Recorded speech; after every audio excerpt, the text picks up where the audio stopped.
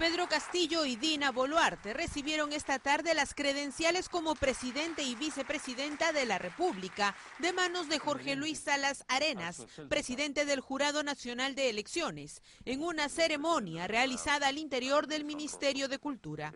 Pese a que el ingreso de Castillo Terrones estaba previsto por la puerta número 8, donde equipos de prensa esperaban atentos a su llegada, el profesor ingresó por la puerta principal junto a Dina Boluarte. Sin embargo, minutos antes de las 4 de la tarde, hora prevista para la entrega de credenciales, apareció Vladimir Cerrón a bordo de un Audi. Tras la revisión de la lista de invitados, el exgobernador regional de Junín ingresó sin problemas como invitado a la ceremonia. El titular del Jurado Nacional de Elecciones se refirió a la acusación de fraude del proceso electoral durante su discurso. Lamentablemente, se ha instalado en un sector de la ciudadanía el discurso del miedo y el del fraude que se difundió coordinada y eficazmente, y con ello se ha dañado la institucionalidad del país. El proceso de elección ha sido correcto, como lo han sido la de las y los congresistas y los parlamentarios andinos, y el mundo entero así lo reconoce. Salas Arenas se dirigió también al presidente electo y a la vicepresidenta. Construyamos en lugar de destruir. Descartemos los odios e intolerancias que envenenan el alma colectiva y afirmemos la esperanza de un Perú unido, inclusivo, más democrático, desechando cualquier especie de totalitarismo. Señor presidente electo, señora vicepresidenta electa, tienen ustedes una enorme tarea por cumplir y varios compromisos por la democracia que honrar.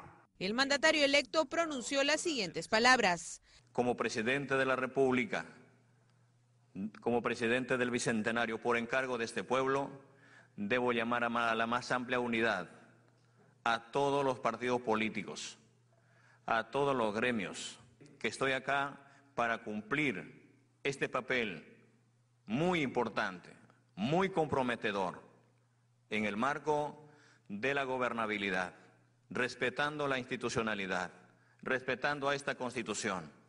Una Constitución que debe dejarse al lado de los peruanos, que le evalúen los peruanos, que sientan los peruanos y que sea el pueblo el que la determine. Castillo Terrones rechazó ser comunista. Rechazo rotundamente de que vamos a traer algunos modelos de otros países.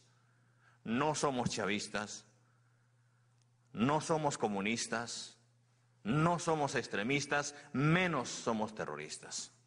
Dijo que convocará a las personas idóneas para ocupar el cargo de ministros. Seremos responsables en convocar a las personas no solamente idóneas, sino a las personas comprometidas para asumir un trabajo con lealtad. Estamos asumiendo esta responsabilidad no para pensar en el sillón presidencial, no para pensar en la casa de Pizarro, no para pensar en la autoridad que está esperando en cada uno de los espacios del país, sino para pensar en el más necesitado, para pensar en las personas que están allí en la punta del cerro, esperando que llegue el Estado. Terminada la ceremonia, Pedro Castillo y Dina Boluarte se retiraron por la puerta principal en dirección a la Plaza San Martín.